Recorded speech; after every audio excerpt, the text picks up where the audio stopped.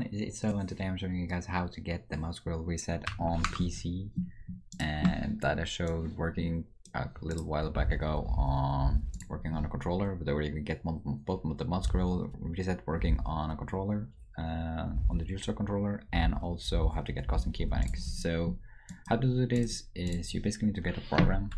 So the program you're getting is Steam. So you're just gonna go down here, you're gonna go press welcome to Steam, and you're gonna install it. After it's installed and you started it up, you're just gonna show it up and you're gonna plug it in here.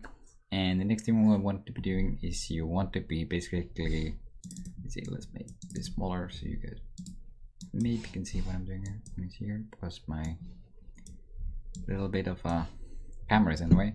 And you're basically gonna press add a game. Now add a non-Steam game to it, and what you're basically gonna be doing is you're gonna find your Steam game, press it there. As you can see, I already have it.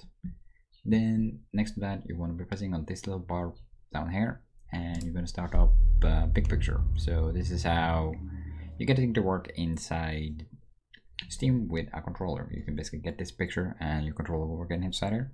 Remember to plug in your controller before you start Steam.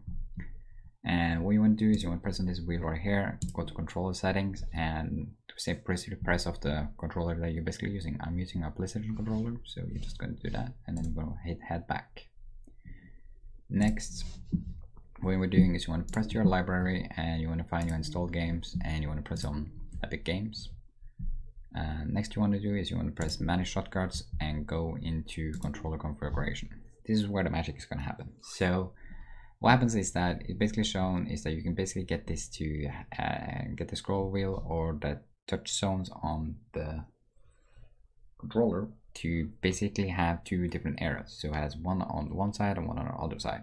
And what you're going to do is we're going to press on it, and what it's going to show here that basically is that before it was basically just a single button, now it has basically the mouse scroll wheel, and with the mouse scroll wheel we're going to set it up so it works. So to get this, I usually set it around this sensitivity because setting it higher gets it really sensitive. I also set the spin friction to high, so it's basically going to stop. So you're basically just going to do like a standard mouse reset, so it's going to do like 2 or 3. Usually it does 2, so if you get the feeling on it, you're basically just going to go 2 and you're going to go straight into another action. Next to that, you want to press it and set your scroll wheel back on this little mouse thing. And the next thing you can also do is set key bindings. So for me, I'm setting 2 because this is the key binding I use inside the game when I play basically play Fortnite with my air. So you can see it, but it's basically here. Now on the scroll forward, you want to set scroll wheel down because scroll forward means you take it backwards. It's opposite for some reason. You get the scroll wheel and then you set the other one to 2.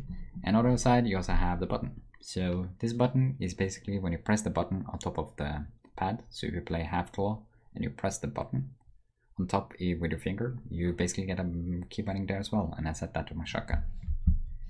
Then you just want to go back and you want to go to the other one. Now what's really good is since you get 2 sides of it, you don't get 2 key bindings, you now get 6, meaning you go, or 5 basically, because you're using one for scroll wheel reset, right? So you have 5 key bindings. On the other side, when I set it, I usually set it to X. I have this as a key binding when I want to use my heels inside the game on when I play PC. So I just set it there. You can set it as any key binding you want. Set the spin friction to high, set the sensitivity to the same, and I set scroll wheel up because I use scroll wheel up to the loot.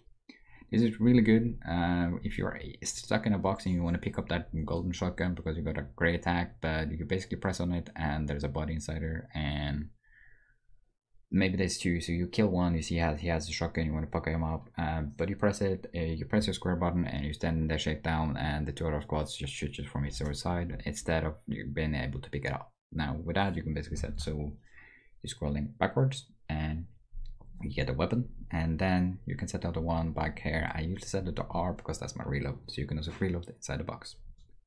2 for 1 basically. Next to that, you're basically done inside here. If you want to change any other buttons, you can do that here and all of that kind of stuff, but I usually don't do that. Once you're done, you're basically going to go all the way back out from your library, press on this thing and press exit big picture. Now that you're done, I'm actually going to show to you that this is working completely fine. So what you want to do now is you want to Steam open, you want to press on this right here, and what you want to basically be doing is you want to press on play. Steam. You can also just close Steam, and what you can do is also down here from this little bar and press Steam. Now, once you're going to see that this is working, you're going to see the Steam picture coming up there. That's basically going to be the picture that shows you that you basically got Steam connected to Epic Games. What's good about this is that usual games that you play on from the Epic Games Store, like say for example if you try playing Red Dead Redemption, Batman Arkham Knight, Assassin's Creed Odyssey, or anything like that, what happens is that the controller isn't working. So you have to download a third-party program that gives you enabled so your user controller works, and it adds input delay, it adds so much stuff that's just troubling. And like I don't think most of us actually want to do, right? You don't want to basically need to use those. So with Steam, it basically just lets you enable the controller for Steam, and every single game now will have this input, and you can use it as you please, right?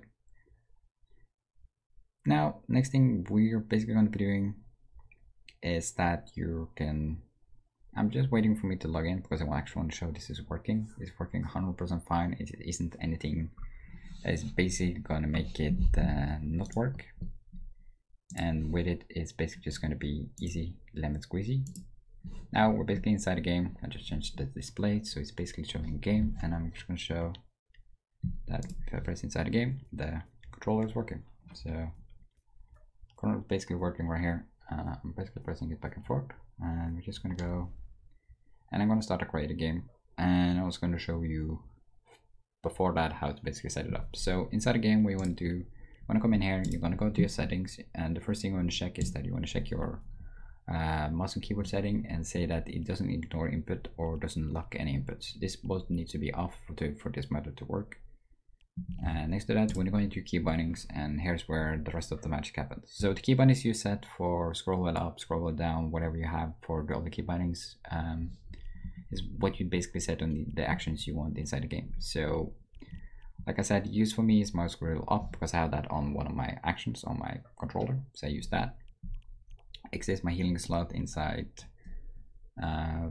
basically Fortnite. You can also set it to Q if you want to do that, and when you switch between, just use Q as the key binding because some people like having some AR shotguns, but usually I don't change around that much because if I want to change. And next to that, to get the mouse scroll reset working, you want to go find building edit, do mouse scroll down and mouse scroll down on the reset. After that, you're basically done, and you're just going to start the game. And I'm going to show you the magic.